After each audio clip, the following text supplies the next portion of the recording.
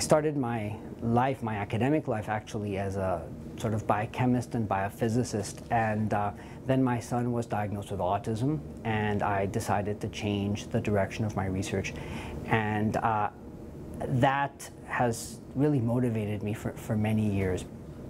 You know, I've spent a lot of time working on disease, and because I care about it, but I have to say, at some point, you have to actually do something about it, as opposed to just try to understand it and use it as a way to understand just pure biology. And if you want to develop new medicines, this is where you want to be. And I think that the opportunity to actually make people's lives better is pretty profound.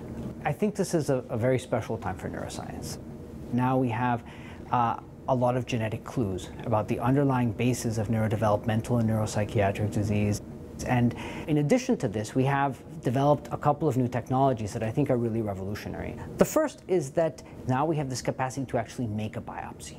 So we can start with skin cells or blood cells, convert them into stem cells, take these cells and convert them into neurons. In fact, we can sometimes convert them into something that resembles a little brain. And we can now study the disease in human cells. I could make your neurons, and I could understand how your brain works. And that is incredibly powerful. That's one technology. Now, the second technology is the set of technologies that allow us to actually understand and manipulate specific circuits. Historically, in neuroscience, we've treated the brain as a big mush of signaling molecules. We didn't care where anything was localized, but that's not the way the brain works. And the brain is like real estate. You know, location matters. And so it matters where the neurons are, it matters where the molecules are.